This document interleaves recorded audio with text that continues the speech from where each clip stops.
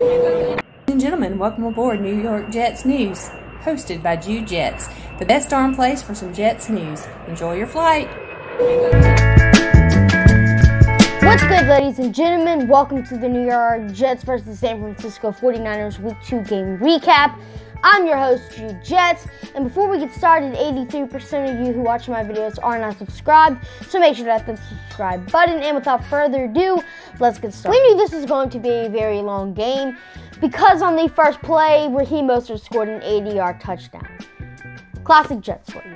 Some stats about the game. So the 49ers had 359 total yards, while the Jets had 277. The 49ers had 1 turnover, while the Jets had 0. 49ers had the ball 32 minutes and 13 seconds, while the Jets had the ball for 27 minutes and 47 seconds. And they were both tied for equally first downs. 49ers having 17 first downs, and the Jets having, 17 as well. So as you can see, the stats are kind of similar. On paper, you would look at this and probably you would say the Jets would have won without seeing the score. We held the ball for a long time. We had a decent amount of yards and we had a decent amount of first downs, but yet we still lose this game by double digits. It's just crazy about how bad this Jets team is.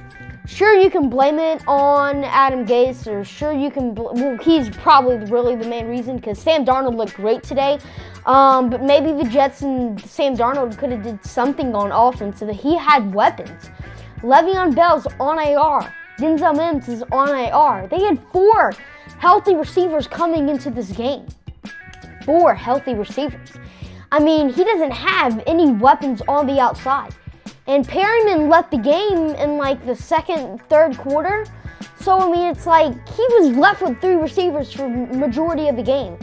It's just so sad about what's happening to Darnold in the situation. But he did look better, which is something good. So I don't think Trevor Lawrence is going to be the Jets quarterback next year. I think it's going to be Sam Darnold. A little recap of the scoring. So Mostert, as I said earlier, scores the first touchdown on the first play.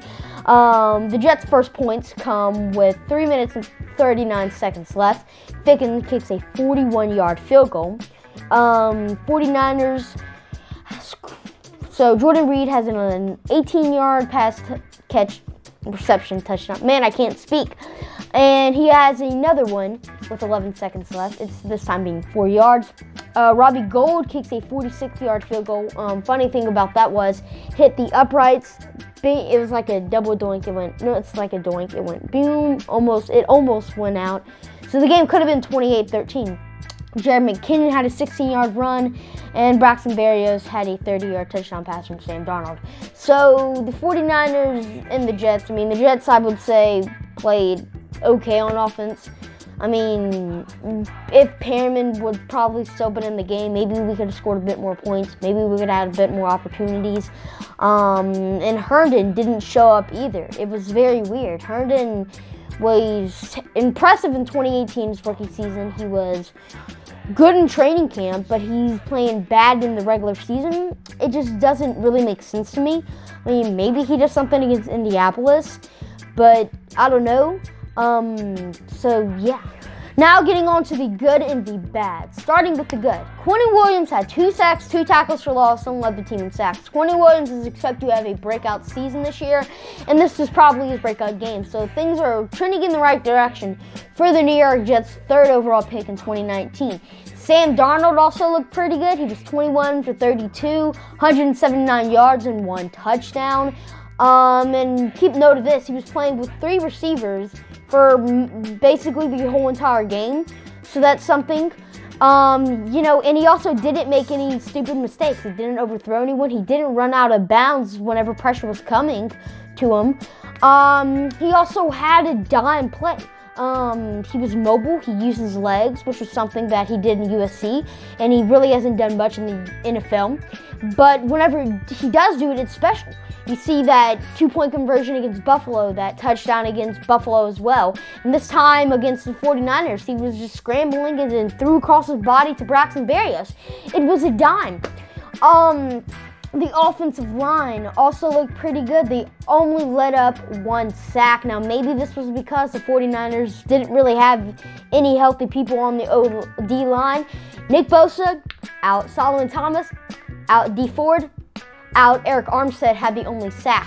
Mekhi Becton, George Fant look very good.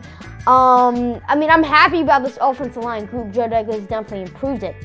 And also, Ficken was 2 for 2. Our kicker that some people were cautious about, but he looked very good so far. He's 3 for 3 in the season currently. I'm very happy about Ficken. I believe in him very much. So yeah, hopefully Ficken can play like this towards the rest of the season. Now getting on to the bad, the tackling. The Jets could not tackle anyone. No one. Like, where was the tackling at? I mean, we didn't work on tackling basically at all in training camp, which was stupid. Maybe they didn't want to get any more injuries, which I can, tell they didn't want to do because we were injured enough as it is. And then imagine, I don't know, Avery Williamson tears his ACL again, or Marcus May tears his ACL. Quentin Williams, just list goes on and on about injuries that could have happened. And it turns out to be a bad decision, maybe, to not practice tackling in training camp, or maybe the Jets just aren't talented at all, tackling-wise. I mean, it was just bad. There were multiple opportunities where the Jets had the 49ers at a 3rd and 8, 3rd and 5. They passed it to some player, and he breaks a tackle, goes on for a first down. It's just those missed opportunities that maybe could have led to the Jets taking the win. Now, this is something that the New York Jets can't really handle. It's the injuries. I mean, Perriman coming out of the game because he had like a knee injury, that was brutal. Quincy Wilson, who has a concussion, I believe he has a concussion, came out of the game. That was also brutal. I mean, he was looking okay. His stat line, let me get to that real quick. I mean, he wasn't looking bad. Obviously, the person who came in after him, Pierre Desir, had an interception. So he obviously, let me get the stat line because I'm just talking gibberish now. He only had 1 tackle and 1 tackle for loss. So Quincy Wilson was like playing generic, I guess. Not great, but still, you don't want any of these players getting injured because we don't have really any depth in that cornerback position and wide receiver position. And also, Gase's play calling was really bad. I mean, come on. It's a 3rd and 18, and you run a running back draw.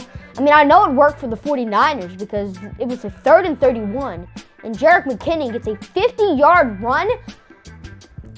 I mean, that goes with the tackling issues, but I mean, it worked for the 49ers. But I mean, seriously, you could have just gave Darnold the ball, let Darnold throw it to Perriman, because I believe he was still in the game at the time, or let him throw it to Herndon. I mean, you could have let him do any of that stuff. Now, other things to point at that I really couldn't fit into the good or the bad because it was kind of neutral. I guess I could have made a category named neutral, but I'm just going to call it other things to point out. So, Marcus May. The guy's obviously not Jamal Adams. I mean, he can't cover Jordan freaking Reed. He was tied with the most tackles on the team with Quentin Williams with 7. He had a pass deflection. He had a pass deflection, and that's really it. He had 7 tackles with the pass deflection. He couldn't cover Jordan Reed. I mean, I don't even want to think about what would happen if George Kittle would have played. I mean, he would have just tore up that Jets secondary. But, I mean, Marcus May, he looked okay, I guess, but he's not Jamal Adams, which we were hoping for him to do. But let's hope he can play like he did in week 1, the rest of the games. Pierre Desir doesn't look like he was a waste of money. He looked horrible week 1 against Buffalo, so they benched him. Week 2, Wilson gets a concussion, and Desir comes in. He looked okay, I guess. He had, let me find it. He had 2 tackles and 1 pass deflection, and he also had an interception. So, I mean, the guy wasn't horrible, but, I mean, he's not top tier, but it doesn't look like he's going to be a waste of money. Bliss Austin looks solid. And also, Chris Herndon, I mean, where is the guy? I already talked about this, but, I mean, seriously, where is the guy? This also, the thing I'm about to say goes into the bad category. Brian Costello of the New York Post said that the Jets should use a 2 tight end set with Herndon and Griffin. There was probably no play at all where they were both on the field at the same time. 0 play. It was just like, come on, Adam. Come on, you want to do that? I was actually said that the Jets are going to be like Philadelphia with the 2 tight ends, how they have the 2 punch with Ertz and Gobert, but Gobert, however you pronounce his last name, but they're obviously not. So, I mean, it's just something just the Jets cannot get a hang of. So this is my game recap. I hope you enjoyed it. Make sure to subscribe, and thanks for watching, and as always, go Jets.